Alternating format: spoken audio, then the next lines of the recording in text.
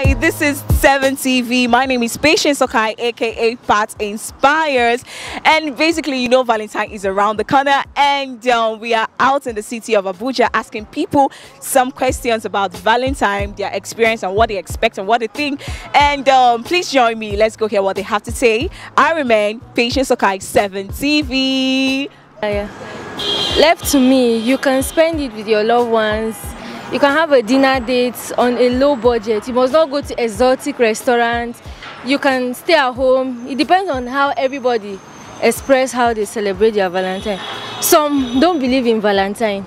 Yeah, but me, I'm a person of love. To some parks and also all sort of places like that, there are no high demanding. So what's the craziest gift you've ever received on Valentine? Look at you smiling, memories. Okay, anyways, it's not really crazy anyways, but let me just say a water bottle. Yeah. Okay, because I'm a type of person that I love to take water. So this person noticed that I love to take water, so she just dashed me this water bottle. Yeah. When you're talking about Valentine, it's a time and it's a period of showing love. It doesn't really mean that you spend all your own money while showing love. So you can at least make do of what you have.